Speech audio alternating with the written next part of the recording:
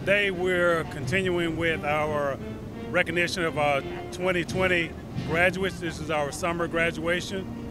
We're holding our commencement exercise out here in our school parking lot, and to ensure we're exercising social distance.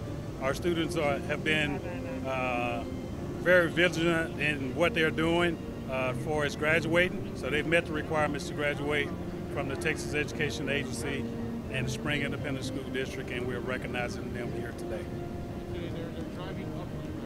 Right, so we're having a drive-through here in our school parking lot, and so we have a team that's passing their diplomas to them with their actual diplomas, signifying they have completed graduation, and then they're coming around and then they're getting out of the car to take a picture with me in front of our Wildcat.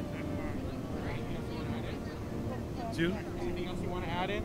So to our 2020 graduates, not only at Dekaney High School, but all 2020 graduates in Spring Independent School District, the City of Houston, Harris County, Montgomery County, I want to congratulate everyone on just being steadfast and seeing it through.